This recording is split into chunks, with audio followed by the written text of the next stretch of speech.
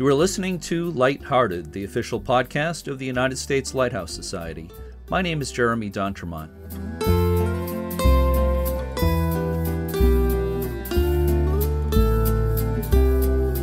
Welcome. My co-host once again is Michelle Jewel Shaw, mom, teacher, photographer, and award-winning Lighthouse volunteer. Hi, Michelle. Hi, Jeremy, and hello to all of our listeners. This is episode 85 of Lighthearted, which goes out into the world on October 19th, 2020. The singer Jeannie C. Riley was born on this date in 1945. She was best known for the song Harper Valley PTA. The actor John Lithgow was also born on October 19, 1945. He once said, and I quote, "Time sneaks up on you like a windshield on a bug," end quote. It's true. Each year seems to go by faster. I can't believe I'll be 39 next year. I can't believe it either, Jeremy. Well, okay. I think we should move on. Today on Lighthearted, we are going to listen to an interview with the author of what to me is a classic lighthouse book, The World's Greatest Lighthouses. She's also the author of quite a few other books, mostly in Italian. Michelle, please help me tell our listeners about Annamaria Mariotti. Sure, Jeremy. Annamaria Mariotti was born in Camogli in northern Italy, and she still lives and works there. She is the author of many books, articles, and stories related to the sea. Many of her articles have appeared in the Keeper's Log and Lighthouse Digest. She has also published articles in prestigious periodicals including Express, Nautica, Coast Guard News, The New York Times, and more. She's also written award-winning short stories. From 1999 to 2005, she collaborated with the Baruch Institute for Marine Biology of South Carolina University for research on tuna traps. Her passion for lighthouses began with Capo Sandalo Lighthouse on the Italian island of San Pietro and with the Lighthouse of Genoa. She's visited many lighthouses in Italy, on the Atlantic coast of the United States, in Canada, and in the Caribbean. Her lighthouse-related books include Tales of Lighthouses and Other Sea Stories, The Evolution of Lighthouses from the Origins to the Kingdom of Italy, and The Lighthouses of Tuscany. Most of her writing has been in Italian, but in 2005 she published The World's Greatest Lighthouses in English as well as in other languages. The World's Greatest Lighthouses, which was reprinted in 2011, features photographs of the most picturesque lighthouses in the world, along with text that describes each structure's location, architecture, construction, history, technology, and stories of lighthouse keepers. In 2006, the General Command of the Harbor Offices, Coast Guard, and the Mediaset Group awarded her the NAVIGARE Informati Award, quote, for her constant commitment to the dissemination of maritime culture in our country, unquote. She's also the founder and former president of an Italian lighthouse organization, and she's lectured frequently in Italy and the United States. I had the pleasure of speaking with Annamaria Mariotti via Skype at her home in Italy in September. Let's listen to that conversation now. I am speaking today with Annamaria Mariotti. Annamaria is also known as Lila. May I call you Lila? Yes, please. It's my nickname, but I love it. And where in Italy do you live? I live on the coast, on the Italian Riviera in the north of Italy, near Genoa. My town is Camogli. Right. And it's a little town, touristic town by the sea. It's a lovely town. And I was born here. I came back when I was older, and now I live here. This is the house of my family. I told you I was born here, and now I came back in the last year, and I want to stay here. Right. I have a beautiful view from my window on the sea. I can see boats, people swimming, and everything, the sunset, sunshine. I have really a beautiful view on the sea.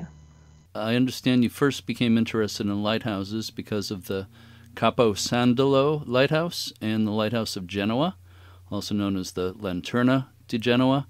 What is it about those locations that inspired you? Well, the first lighthouse, Capo Sandalo, is in Sardinia, and I was there on vacation, but this was a lot of years ago. I was in 1968, and I was vacationing there with my husband, and I found this lighthouse. It was the first lighthouse I saw in my life, and we were invited by the keepers to stay on the terrace.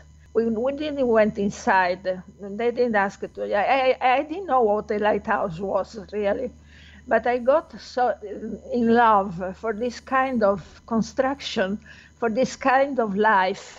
When I saw these people, were about 3 keepers with their wife and children. At this time, they were living there inside, and they were people so kind, so quiet. They told me about their life inside the lighthouse. The men told me that they went fishing and how they went up to the tower or to the top. It was really something that touched me so much. And that from then I started to get interested in lighthouse. I could not, for my life, for my job at that time, to follow so much the lighthouses. Anyway, I had the opportunity just asking the keeper, because I didn't know at that time that the lighthouses in Italy are all owned by the Navy and that are not open to the public. I didn't know that. So I asked the keeper of the Lanterna, the lighthouse of Genoa, and asked him many, many times until the poor man opened the lighthouse for me.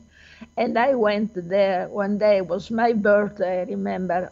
This was also some years ago. And he took me to the top. That was very, very great, because the Lanterna of Genoa as an interesting story. Is one of the oldest lighthouses in Italy. I think maybe the oldest, because it's been built 2 times. It's been destroyed and rebuilt, but dates back to 1128 and then in 1545. So to get inside this monument is something that make you feel, I don't know, like you feel the time that is gone inside this lighthouse. There are about 352 stairs to go up to the top. I did that, and I went there many other times after that visit. And I don't know what to tell you more, Right. because that are my first experiences with the lighthouses. Wow, it sounds inspiring. I think the Lighthouse of Genoa is about the 3rd oldest standing lighthouse in the world, and it has to be very impressive. So besides lighthouses, you've written a lot about the tuna industry in Italy. What led you to that? What's so interesting about the tuna industry? This was because I met a professor of the University of South Carolina, sorry. He was on vacation in Sardinia, and I met him by chance. Everything happened in my life is by chance. Mm-hmm. And he was there for the tuna fishing, because in Sardinia there is a lot of tuna fishing. So we started to talk about tuna, and I told him that in my town we had a tuna trap. So he became very interested. And Mr. Bean, the professor, the teacher of the university, he came to visit me in Italy, and we went together to the tuna trap, and he met the fisherman. He was very happy of this, and he called me after time in the University of South Carolina to take a lecture on the tuna trap of Italy in that university. And that was very, very interesting and very honoring for me, because I could speak to the students and tell them about what is the fishing in a small town in Italy.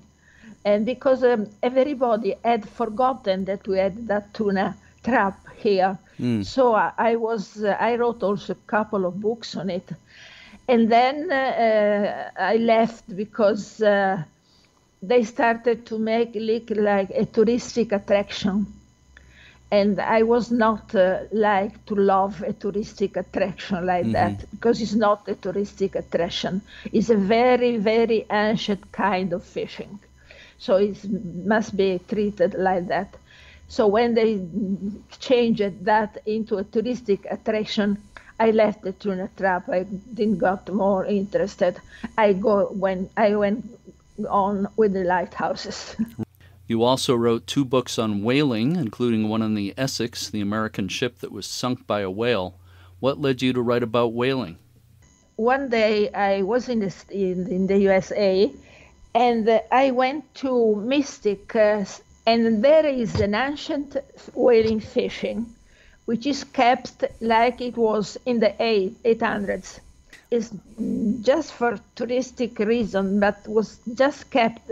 And there was also the last whaler, American whaler, the Morgan, one of the best American whaler, built in 1841, I think.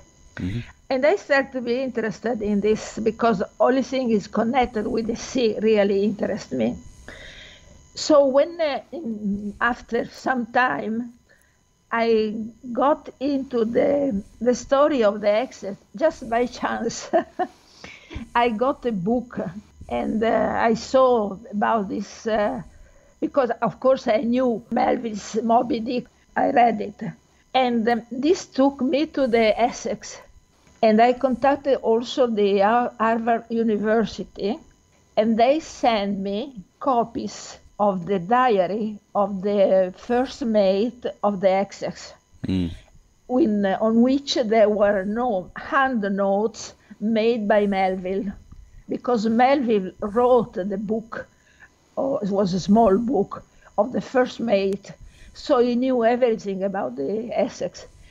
Anyway, I got so interested, and there was also a movie on the Essex, but was different from what I had read, seen, and found out. So I decided to write a book from my point of view, from what I've learned about this whaler. And the story is really terrible. The courage of that man, incredible, because they all died. Only 8 saved from the sinking. I decided to write it the same, just because I saw it from my mind, from my point of view. Yes, I read the book The Heart of the Sea by Nathaniel Philbrook, which was about the story of the Essex, and then the movie was made from that. I did not like the movie. No, it was different from the story, from the real story. It was very different. Yes, much of it was fictionalized. I would love to read your book on the subject, but that book's only in Italian, right? Yes, it's only in Italian. Yeah. I would love to see it translated, or maybe I need to learn Italian. And maybe you can find somebody that can translate for you, because the only book I have in English is the one on the lighthouses. So you've also written about piracy, including a book on Blackbeard. How did you get interested in that subject? I was living with my relatives in North Carolina. I spent some time with them there. And one day we went to Ocracoke to visit the island.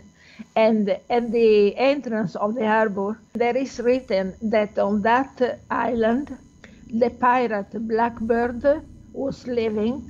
And there he found his death, something like that. I was really interested. I was very curious. I am a very curious person. And after some time, I went to the museum, to the Beaufort Museum. I went to visit the house where Blackbeard lived in Beaufort for a certain period. He was living in a house dated 1709, and there are stories of ghosts, of course, around this house. I had the opportunity to enter into this house and see a very old house and imagine the pirate living there during his period. So I had this opportunity to seize it, to take pictures that are in my book.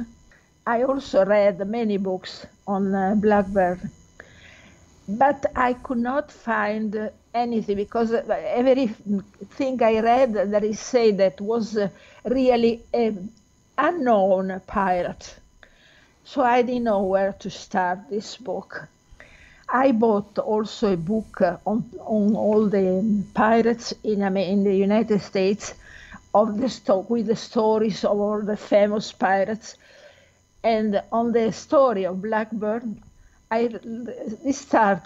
this man was born in Bristol in 1618, something like that. I found out to start my book. It was more a novel than a historic book, because they are not really news and information on the real life of Blackbird. So I had to do something to make an invention of his life, and a novel and the history, mix it together. Right. This is one of my favorite books. Your first Lighthouse book, or I think it was your first Lighthouse book, was Tales of Lighthouses and Other Sea Stories. Was that your first Lighthouse book? No. I wrote before the book. You have the Lighthouses of the World. Oh, that's earlier. Yeah, I wrote in 2005. Right, okay. Because I've been contacted, I've been asked by an international editor that asked me to write a book on lighthouses. And he told me that he was going to translate it. Really, I wrote it in Italian, and while I was writing in Italian, another person was translating into English. I proposed to write the book in English, but they say that they preferred I write the book in Italian, and in the meantime to translate into English. So every time I had a new page ready, I sent to the editor and they translated into English. But we choose together the lighthouses. They choose the pictures because they bought the pictures from famous sea photographer. Right. But the story was mine. I proposed a certain number of lighthouses that was decided together which one to use and which not. And both books were ready together. But what I didn't know yet was that they were going to translate this book in other languages, because it's been translated into 8 languages, even in Chinese. Wow! I've got the copy in Chinese. It was French, Spanish, English,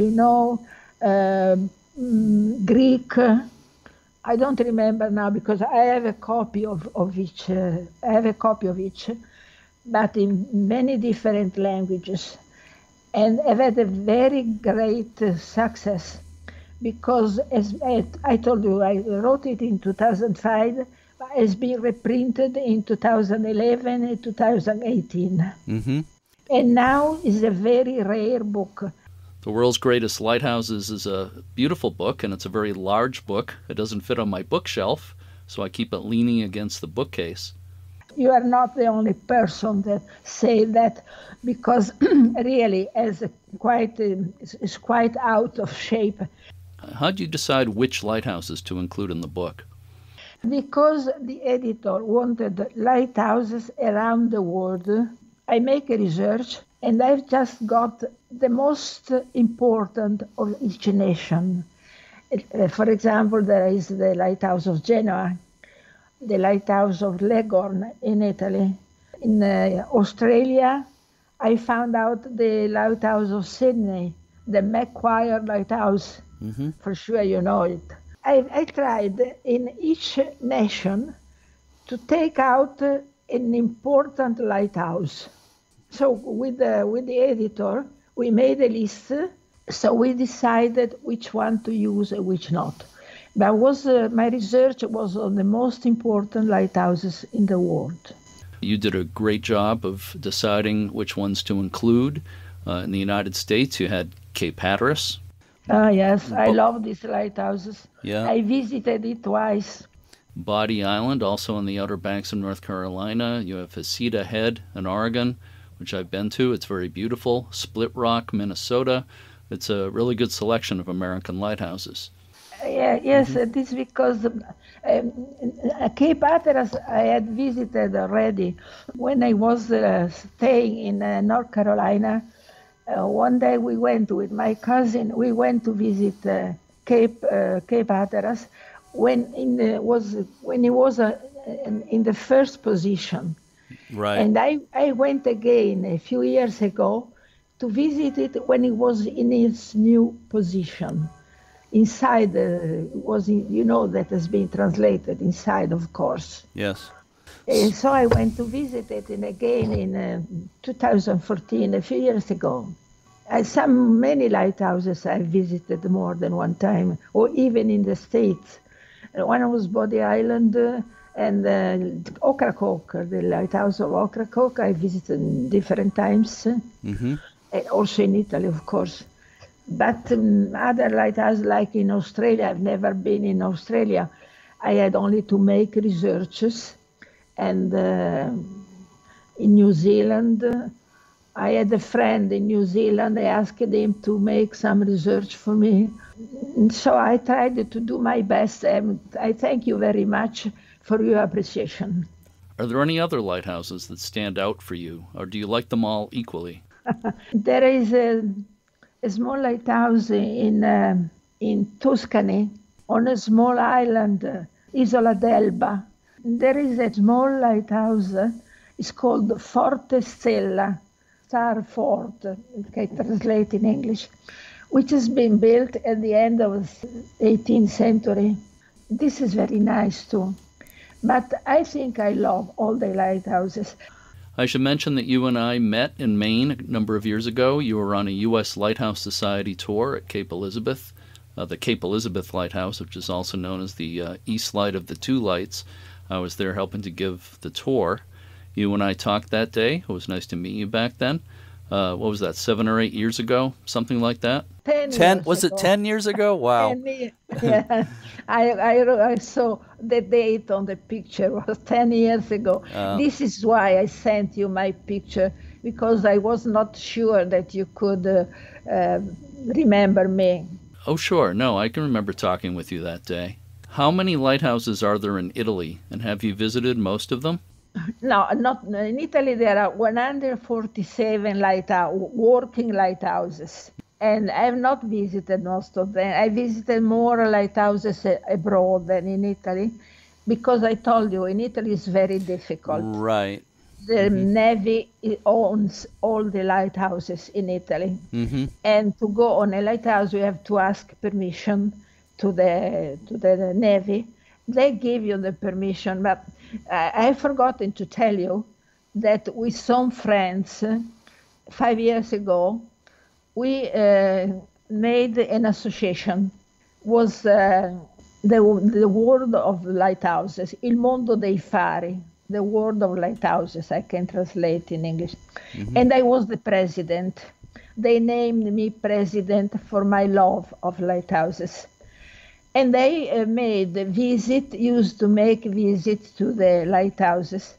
And I am also a member of the U.S. Lighthouse Society, you know, and I've been traveling a lot with them. With the U.S. Lighthouse Society, I visited all the lighthouses of the east coast of the U.S., from Canada to Key West. I visited all the lighthouses there. Then I have organized for the U.S. Lighthouse Society, that was in 2014, a few years ago, a tour in Italy. And I went there as tour leader, and we went to visit the Tuscany lighthouses, and on the small island too, Ligurian lighthouses, and then we went to Sardinia. And we visited all the lighthouses in Sardinia. They are very nice lighthouses. They were all built after in the late 800s. So they are all similar, but are beautiful lighthouses. And then, as president of the association, in the last few years, I've been many times in south of Italy, and I've visited many lighthouses in south of Italy. I've been last year I was in a lighthouse in Bari, that for this 150th anniversary of the lighthouse. It was very nice. There was a lot of people. It was a great feast, lovely. Mm-hmm. And this year, I had also organized a tour for the U.S. Lighthouse Society to visit the lighthouses in south of Italy, Calabria and Sicily. Mm-hmm. But of course, for the COVID, we have postponed to the next year the same. So the tour is already ready. Sure, almost all of this year's tours were postponed. I'd love to do one of those tours with your involvement. I'm sure they're wonderful. Are there still lighthouse keepers in Italy? Yes, there are still a few. I don't know how many really. I told you that the lighthouse is 147, mm-hmm. but not all have a keeper. And when the keeper retires, the Navy does not send a new keeper on the lights, and is automatic. Right? You understand what I mean? Automated. Sure, yeah, they're automated, yes. Automated. I guess my accent is not very good, I'm sorry. Oh, I have no trouble understanding what you're saying. And I know a lot of keepers because they are my favorite people, of course. They are very, very nice people.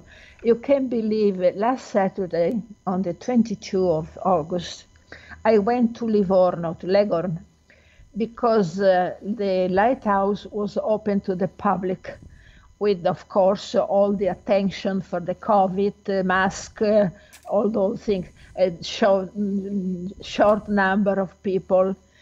But I went because now I am the president emeritus of the association. So I wanted to be there for this opportunity.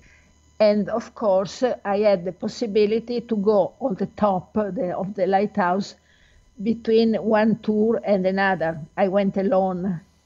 And the keeper, there was the new president and the keeper, the ex-keeper of the lighthouse. We are very good friends. When he saw me, he was giving me a kiss, even if the COVID. And I was very happy to see him. He was very happy to see me. And he took me to the top of the lighthouse that was forbidden. And he took me to the lantern. So he opened the lantern for me. So I could get inside. He took a few pictures. He opened the light, the lens, and I could see. I knew already the lighthouse of Leghorn. I've been there many times. But he knows my love for lighthouse. So when he took me up, he took me to the top. And he opened everything for me. No, you deserve some special treatment. That's okay. You know, I've written books about lighthouses, and sometimes it does get you special treatment. And that. I think, no, it's the same thing. I don't pretend to be a person, something important. But just as you say, just because we have written books, we love lighthouses, we know keepers, we know lighthouses, we have little preferences, not bad. Now and then, some of the lighthouses in Italy have been transferred to new owners, some of them for tourist reasons. How is that going? That is something that makes me feel bad. In Italy, we have a strange system. The lighthouse is owned by the Navy, I told you. But the building of the lighthouse is owned by the demanio. The demanio owns all the buildings that stay near the sea. It's called demanio, and I cannot translate in English. There is not a translation. Mm-hmm. And it's like an association or national, something political, that really owns. Also, if my house was by the sea was owned, like building, was owned by this association. So all the buildings of the lighthouses are owned by the Demanio. So it's not the Navy that sell the lighthouses, but it's the Demanio.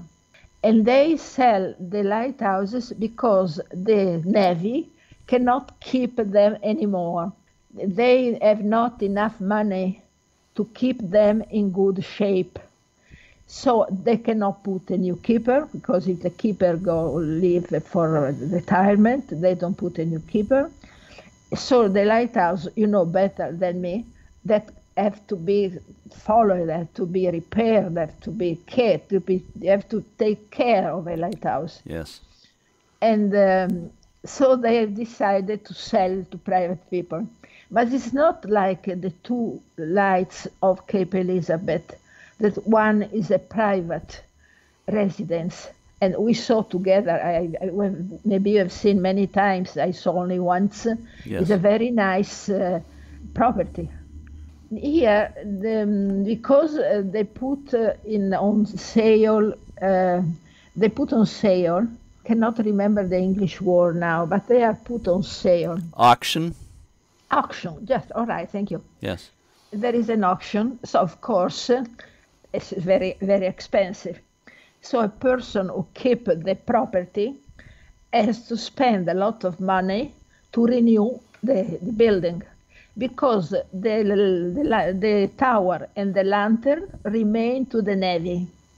They still keep the light on, but the building is owned by a private person, and to be able to repair the building and to save money, they usually transform it in hotel, in luxury resort.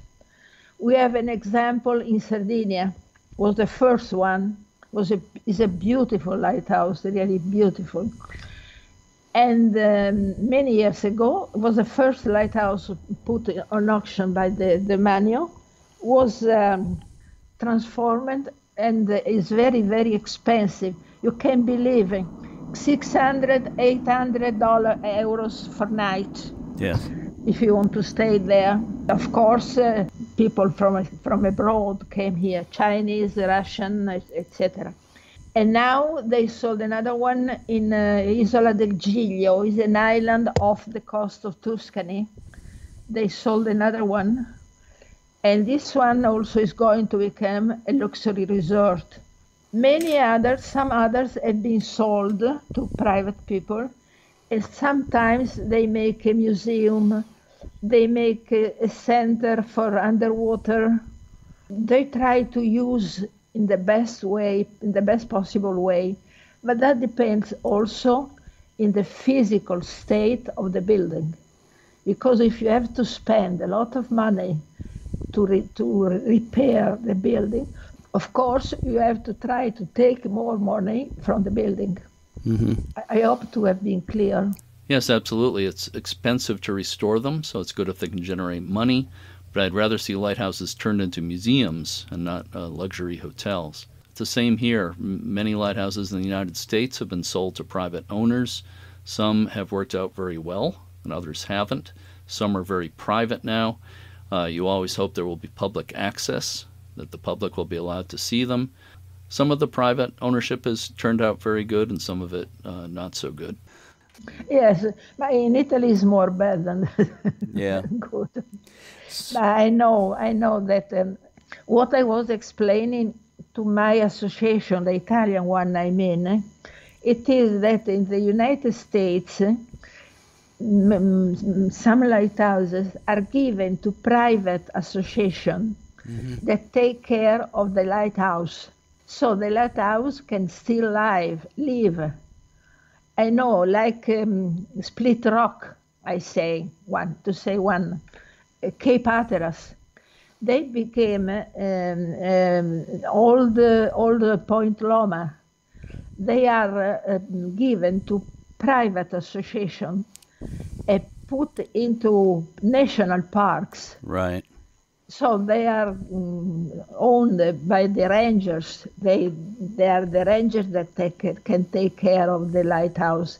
They are people of the association that can take care. They can ask money to visit lighthouse. They can keep the lighthouse open to visit. Maybe asking a little money to go inside. That's right. Mm-hmm. To sell souvenir.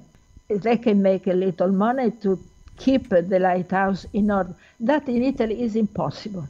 That in Italy, and I always I've tried in an all possible way to explain this to my people of the association, but they do not understand because they say the person to whom I explained that, which was the chief, he was the chief commander of the lighthouse of the North Tyrrhenian Sea. Mm-hmm. And now he retired, and now he's the president of the association. So he's a military, still a military. And because he's from the Navy, he cannot understand what I say. We've talked a lot about that. And I've tried to explain what people does in other nations, but it does not understand. Like the visit to the lighthouses. When I was the president, he was taking care of the visit to the lighthouse anyway, and he used to make visits of a couple of days, Saturday, Sunday, because in Italy people works, and he want to take young people, so he was still working too. And I always say, why don't you try to make a longer trip? Maybe a week to visit all the lighthouses in Tuscany, all the lighthouses in Liguria, all the lighthouses in Puglia, in the south of Italy, just to stay a week, not a lot of time. But he say, no, people doesn't want to spend, people doesn't want to stay out of home for a long time. At the end, I decided don't tell anymore. I finished my 5 years as president, and I retired. I told you I've been given the title of President Emeritus. Mm-hmm. But now I don't say anything. I just let them do what they want. One of the articles you wrote for Lighthouse Digest was about Bonaventure Venza, who is also known as Ventura, a former Italian lighthouse keeper. He seemed really interesting. I think he's passed away now. What can you tell me about him? Yes, he's passed away a few years ago. He was really a special person. He was quite old when I met him, and he was retired, of course. And I asked him, because I'm used to ask questions to the keepers, and I asked him about his life. He was the keeper of a beautiful lighthouse, now sold out, on an island off Sicily. And he told me that his idea of the ghost in his lighthouse was very, very, very amusing, because how he told the story, because he became a keeper very young. He got married very young, and he had no children, and he was living with his wife into this lighthouse. He was in the lighthouse during World War II. And during World War II, there was a ship battle, a sea battle, a terrible sea battle in Sicily. A lot of people that died. It was terrible.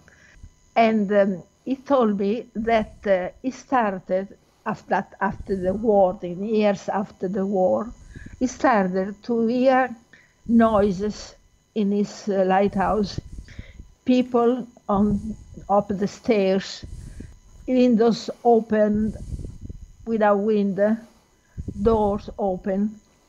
He was getting frightened, and his wife more than him. Anyway, he decided when they went to dinner to put more dish on the table. And when he did that, the noise stopped. That was very, very funny. He was so interested to his adventure that he used to tell this story to everybody. And I decided to make, that is in the book, story of lighthouses, another story of the sea. This is in this book.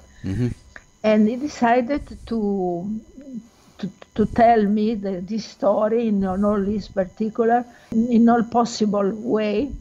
And I found it was so interesting that I decided to write it down.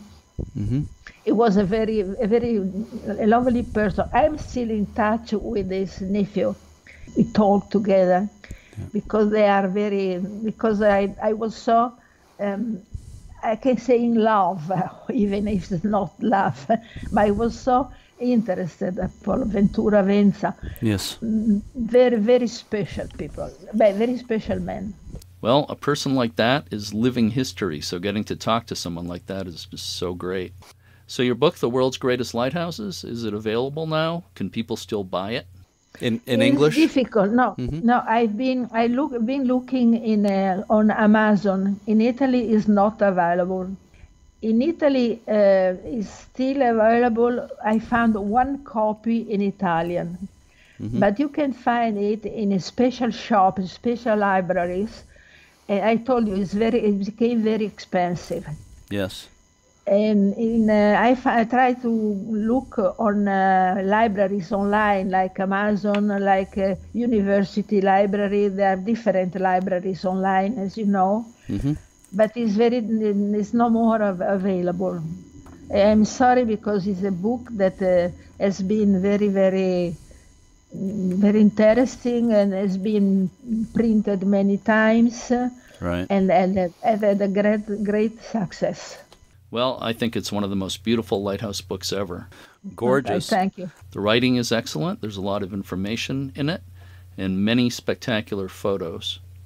I always know where your book is because it's so large. I keep it next to the bookcase because it doesn't fit on the shelves. You know the term coffee table book, like a book with beautiful pictures that you keep on the coffee table? Well, your book is so large that it could actually be used as a coffee table. So let me ask you, what has been your favorite aspect of your involvement with lighthouses? What have you enjoyed the most? The age, the antiquity, I like more the ancient lighthouses because they tell you something that is no more existing. Because as I told you, the lighthouses in Sardinia, they are all similar. And they are beautiful lighthouses, but you cannot see very much the difference among them. There is some difference, but not. For example, I love the Irish lighthouses because they have something, I don't know, they are beautiful. They have an aspect that is like a ship. And really, I like more the ancient lighthouses. And they give me a sensation. When I go to the Genoa lighthouse, I don't tell to everybody this. When I go to the Genoa lighthouse, and I've been there many, many times, I gave lectures inside, I presented books, I went there many, many times. And I feel like if the lighthouse was telling me something. Yes, it's strange. No, it's not strange. I say the exact same thing. I feel the lighthouses are talking to me like they have stories to tell. So I completely understand what you're saying. Completely, totally. That is very nice. Lila, it's been delightful talking with you. And again, your book, The World's Greatest Lighthouses, is a classic. I'd love to see more of your work translated into English. I hope maybe that could happen. But at least we have this beautiful book that you wrote in English, so thank you for everything you've done for lighthouses, and thank you for speaking with me today. Oh, Jeremy, it's been a great, great pleasure for me to speak to you and to see you again after so many years and to see that you remember me. And I thank you for your nice words for me. It's difficult to find in Italy an editor able to translate in English. Anyway, I'll try. For my next book, I'll try to find an editor that can translate my book so you can read another book of mine.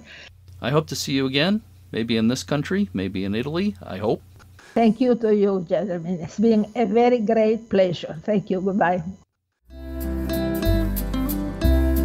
One of the lighthouses mentioned in the interview with Annamaria Mariotti is the Lighthouse of Genoa in Italy, also known as the Lanterna di Genoa.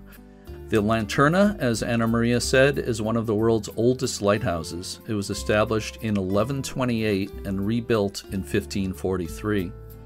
One of the keepers of the Lighthouse of Genoa in the 1400s was Antonio Colombo, uncle of Christopher Columbus. The 1543 tower has survived bombardment by the French in 1684 and several lightning strikes. Today, the Lanterna Museum is adjacent to the lighthouse. As Annamaria said, the Italian Navy, or Marina Militare, has been in charge of Italian lighthouses since 1910. If you're looking for information about Italian lighthouses on the internet, a good place to start is the Lighthouse directory at ibiblio/lighthouse. That's ibiblio.org/lighthouse. There are several pages for different regions of Italy, and you can find basic information for each lighthouse along with links to additional information. If you're looking for a copy of Annamaria Mariotti's book, The World's Greatest Lighthouses, you might be able to find one for a reasonable price on the Advanced Book Exchange, which is abebooks.com. You might also be able to find copies on amazon.com.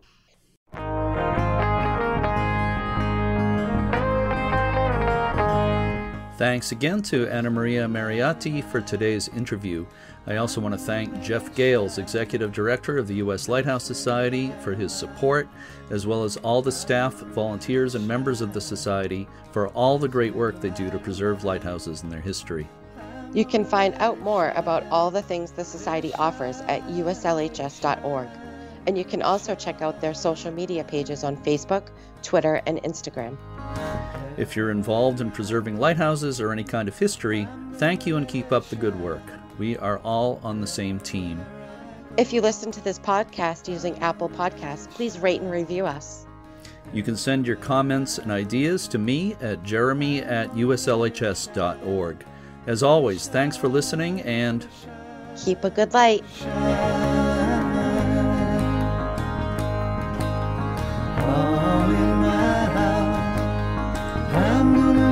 Shine all in my house. I'm gonna let it shine all in my house. I'm gonna let it shine, let it shine.